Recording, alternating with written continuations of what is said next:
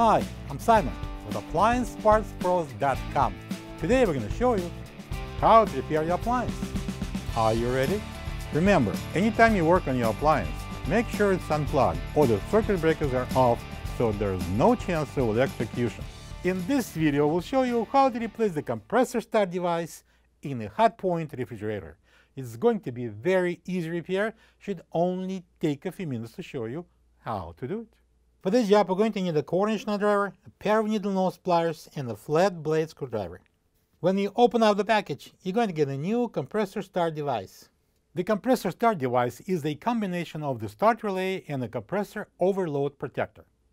The relay assists the compressor to start by turning on and turning off the start winding, and the overload protects the compressor windings from overheating and drawing an excess of current. It's mounted on the compressor terminals on the side. If your fridge stops cooling and you can hear the compressor clicking every few minutes or less, check the compressor start device and replace it if needed. So we are here at the back of the fridge, and to get to the part, we need to remove this rear access panel. There's several 4-inch screws. I'm using a 4-inch nut driver. I'm going to take them out and remove the panel.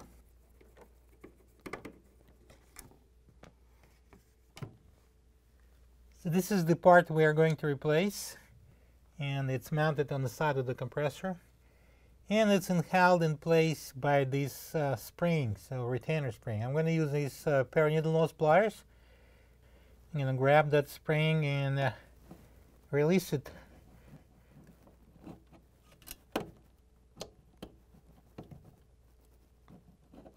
And drop it down there to the side.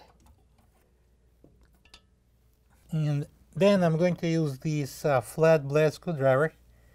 I'm going to get in there. I'm going to pry this device off the terminals. Well, now I'm going to fish out this compressor start device from inside.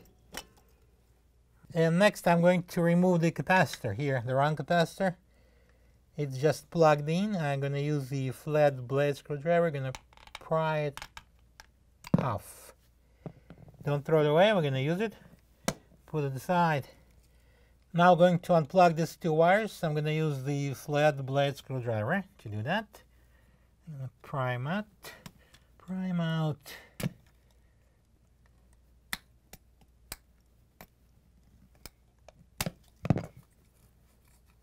And I'm going to help myself with these beautiful needle nose pliers. This is the old compressor start device next to the new one. If you don't have this part, you can get it from AppliancePartsPros.com. They look a little different, but trust me, this one will work perfect. So this compressor start device is a little bit different, as I mentioned, from the old one.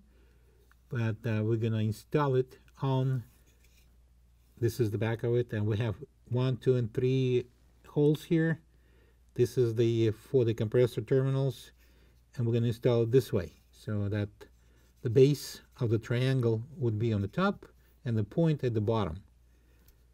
Next, I'm going to install these 2 wires. I'm going to connect them by pushing it on. That's right, that's okay, that's 1, and this is the second one.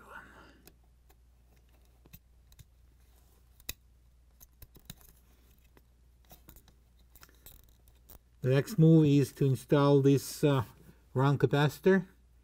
So we've got this 2 contacts that goes into these 2 little openings here, and we are going to install this opening over this tower. So I'm gonna do it kind of same time.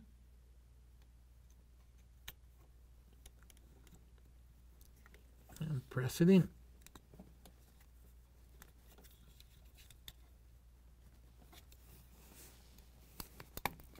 All right. And now I'm going to install it. Remember, it goes in this way. All right, so I'm now going to install this start device on the compressor terminals and push it on. And if you noticed, I disregard that retainer spring because it won't fit on this new device. Alright, now I'm going to install the rear access panel. I'm going to use a 1/4" nut driver, and we're going to place these screws in.